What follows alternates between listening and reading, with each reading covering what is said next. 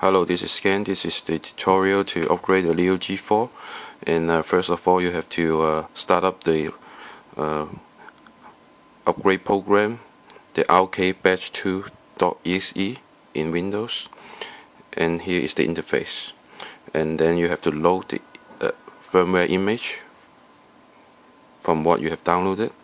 For dongle, it will be G4 dongle 4.1.1 image. You load it, and then loading firmware finish means it's okay, and then we start connecting the device. Many users are confused about how to connect. Let me show you how. You have to, first of all, you have to locate the recover button, which is here. There is a recover button. You have to push and hold it with something. You will hear a click sound, and then you connect to the power. Connect to the power. You hold it, and then you connect to the power.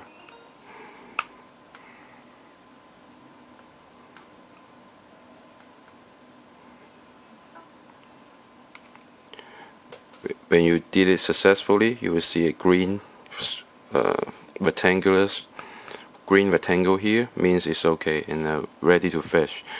But if you're first time connecting the device to the computer, it will ask you for the driver, and then here is the driver. You can see it's a RK30 device driver, and we have provided the driver in the package. Let me show you the driver. My window is 64-bit, so I'm using the AMD 64 drivers folder inside, and this is the driver I used for Win7 in the 64 folder. X86 means 32-bit, and let us go back to the 2.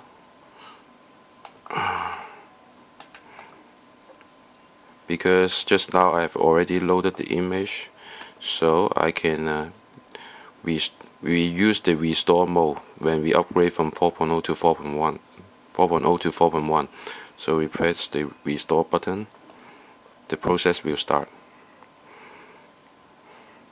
You can see the yellow square flashing is formatting the device.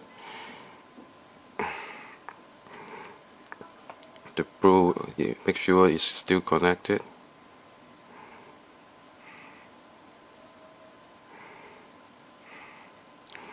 And then you download the firmware.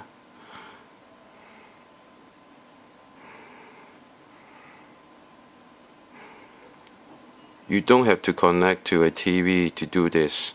What you have to do is to press and hold the recover button, and then you connect the power to the computer. Connect to the OTG port. Windows will find the device, and then you just have to install the proper driver, and you start up the batch 2.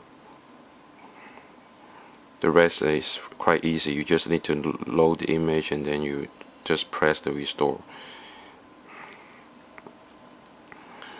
This process will take some time, so we wait here until it finished.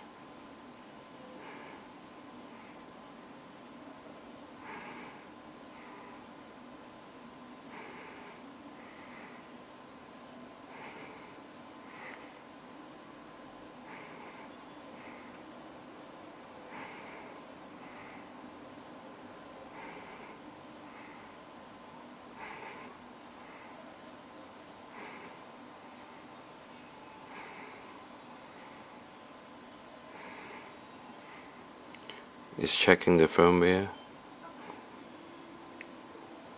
The restore is done, and then it says success 1 time, fail 0, and it takes, you can see, about 2 minutes for the whole process.